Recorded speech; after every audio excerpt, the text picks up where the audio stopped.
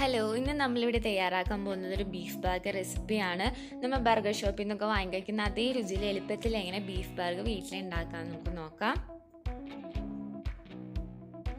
അതിനായിട്ടൊരു pan വെക്കാം. അതിലേക്ക് കുറച്ച് എണ്ണ ഒഴിച്ച് എണ്ണ ചൂടായി വരുമ്പോൾ നമ്മുടെ മിൻസ്ഡ് ബീഫ്, നമ്മൾ സാധാരണ വാങ്ങുന്ന ബീഫ് വീട്ടിലെ ജാറിലിട്ട് ക്രഷ് ചെയ്തെടുത്തതാണ്. എന്നിട്ട് ബീഫ് പാറ്റിയുടെ ഫോമിൽ ഷേപ്പ് ചെയ്തു. അതിൻ്റെ മേലേക്ക് ഇനി നമുക്ക് കുറച്ച് സോൾട്ട്, കുറച്ച് ക്രഷ്ഡ് പെപ്പറും കൂടി ഇട്ടിട്ട് ഒരു 4 മിനിറ്റ് ഫ്രൈ ചെയ്തെടുക്കാം. 4 മിനിറ്റ് കൂടുതൽ ഫ്രൈ ചെയ്യേണ്ട കാര്യമില്ല, അപ്പോൾ ഇത് ഹാർഡായി പോകും. സോഫ്റ്റ് ആയിട്ടുള്ള പാറ്റിയാണ് എപ്പോഴും ബർഗറിന് നല്ലത്. അങ്ങനെ നമ്മുടെ ബീഫ് പാറ്റി ഇവിടെ അത്യാവശ്യം ഫ്രൈ ആയി വന്നിട്ടുണ്ട്. ഇനി നമുക്ക് അതിൻ്റെ മേലേക്ക് ഒരു സ്ലൈസ് ചീസ് വെച്ച് കൊടുക്കാം. ഫ്ലെയിം ഓഫ് ചെയ്യാം. ചീസ് ഓൾറെഡി ആകുമ്പോൾ സെറ്റ് ആയിക്കോളും.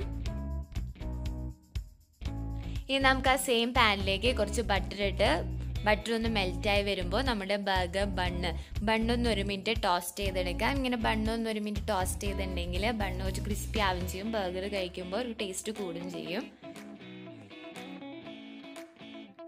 അങ്ങനെ നമ്മുടെ ബണ്ണ് 1 മിനിറ്റ് ഇവിടെ ടോസ്റ്റ് ചെയ്തെടുത്തിട്ടുണ്ട്. ഇനി നമ്മുടെ ആദ്യത്തെ ലെയറിന് വേണ്ടിയിട്ട് 1 teaspoon home made burger sauce ഒഴിച്ചു കൊടുക്കുക. ഞാൻ വീട്ടിൽ തന്നെ മുട്ട ചേർത്ത് ഉണ്ടാക്കിയ മയോണൈസും 1 ടീസ്പൂൺ ടൊമാറ്റോ കെച്ചപ്പും കൂടി മിക്സ് ചെയ്തതാണ്.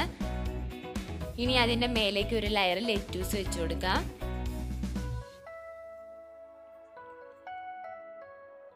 നമ്മൾ നേരത്തെ തയ്യാറാക്കി വെച്ചിരിക്കുന്ന ബീഫ് പാറ്റി, ഇനി അതിൻ്റെ മുകളിലേക്ക് വട്ടത്തിൽ അരിഞ്ഞെടുത്തിരിക്കുന്ന 3 കഷ്ണം സബോള. ഇനി അടുത്ത ലെയർ ഉണ്ടാക്കുന്നതിനായിട്ട് നമുക്ക് ബണ്ണെടുക്കാം. അതിൻ്റെ മേലെ നമ്മുടെ ഹോം മെയ്ഡ് ബർഗർ സോസ് ഒന്ന് സ്പ്രെഡ് ചെയ്ത് കൊടുക്കാം. എപ്പോഴും വീട്ടിലുണ്ടാക്കുന്ന മയോണൈസ് ഉപയോഗിക്കുന്നതായിരിക്കും ഏറ്റവും നല്ലത്. അതിൻ്റെ മേലേക്ക് വട്ടത്തിൽ അരിഞ്ഞിരിക്കുന്ന 3 കഷ്ണം തക്കാളി,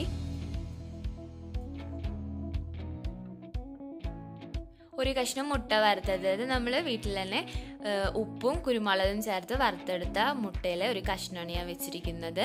ഇനി അതിൻ്റെ മേലേക്ക് ചെറുതായി അരിഞ്ഞിരിക്കുന്ന ലെറ്റൂസ് അത് കുറച്ച് വെച്ച് കൊടുക്കാം. ഇനി നമ്മൾ ഏറ്റവും ടോപ്പിലായിട്ട് കാരമലൈസ്ഡ് ഒനിയൻ, സബോള, നമ്മൾ സാധാരണ സബോള നന്നായി ഒന്ന് വാട്ടിയെടുത്തതാണ്. ഞാനത് പ്രിഫർ ചെയ്യും. കാരണം എന്ന് വെച്ചാൽ ഇത് വെച്ച് കഴിഞ്ഞാൽ നമ്മുടെ ബർഗറിന് കുറച്ച് ടേസ്റ്റ് കൂടുതലാണ്. കുറച്ച് സ്വീറ്റ് ആയിട്ടുള്ള ഒരു ടേസ്റ്റ് ഉണ്ടാവും. അത് ഇഷ്ടമില്ലാത്തവർക്ക് അത് ഒഴിവാക്കാം.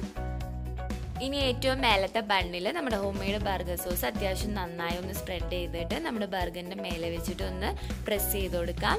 അങ്ങനെ നമ്മുടെ ടേസ്റ്റ് ആയിട്ടുള്ള ബീഫ് ബർഗർ ഇവിടെ റെഡി ആയിട്ടുണ്ട്. അപ്പോൾ എല്ലാവർക്കും എൻ്റെ വീഡിയോ ഇഷ്ടമായെന്ന് കരുതുന്നു. ഇഷ്ടമായെങ്കിൽ എല്ലാവരും ലൈക്ക് ചെയ്യുക, ഷെയർ ചെയ്യുക, സബ്സ്ക്രൈബ് ചെയ്യുക. താങ്ക്